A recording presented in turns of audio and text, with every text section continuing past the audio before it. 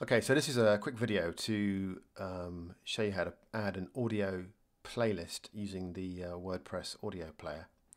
So, as you probably know, just to add an ordinary single track audio player in WordPress, you can go to Add Media. I'm just using a post here, and you can just select an audio file that you've already uploaded to your media folder, or you can choose to upload a new one using the upload files and just drag it in.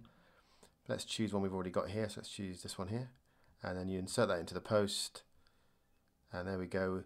Now with the text tab selected here, that's what you'll see, and then stick that to visual and it will render out a preview of the audio player.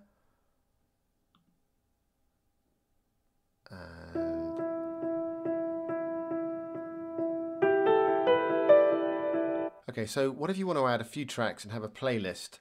Because you could have just several audio players underneath each other, but it would quite quickly look pretty ugly.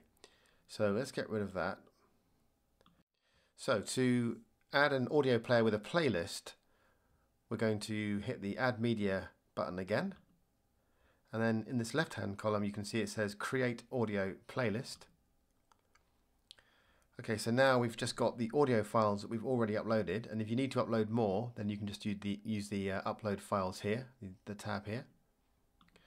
But I'm just going to use ones I've got. So I've got one selected. Let's have these three. So we've got three selected now, and we are going to then hit this option here, Create a New Playlist. So now we can actually move these around to change the order. So this one on the far left will be number 1, 2, and 3. So, and over here, the settings we've got are show track list, well, we definitely want that. Show artist name in track list, well, I'm going to take that out. And then the show images is quite nice. If you've got an image embedded into the MP3 file, which you can do, you may have uploaded it with it, or you can actually do it in the media folder. You can see there's a little image behind the text here, just a very simple album cover. So I'm going to leave the show images selected. And now when we insert the audio playlist, there we go. So we got our first track, this MSO 0882, which is listed here, and that's the embedded image. Then we've got the audio player, and then we've got the next track. They've all got the same embedded image, so it'll be the same. Go to number 2, and then number 3.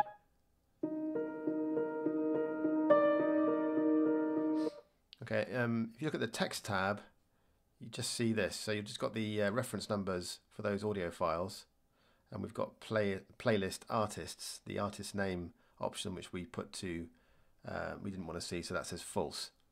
So if you want to edit that playlist, I find the best thing to do is go back on your visual tab and then click somewhere within the audio player box, and then just go to the edit option here. And that takes us back to that audio playlist where we can take a track out if we want, and we can add further tracks. So let's add a couple more. Let's add those 2, and we add to the audio playlist. So now we've got 4. Let's just change the order, put that one there, leave that, and we go update audio playlist. And then we go. Now we've got 4 tracks, which we can select. Let's try number 2. Number 4. So there you go. It's quite simple, but it's really reliable, really easy to edit, and it's free. So there you go, the audio playlist in WordPress.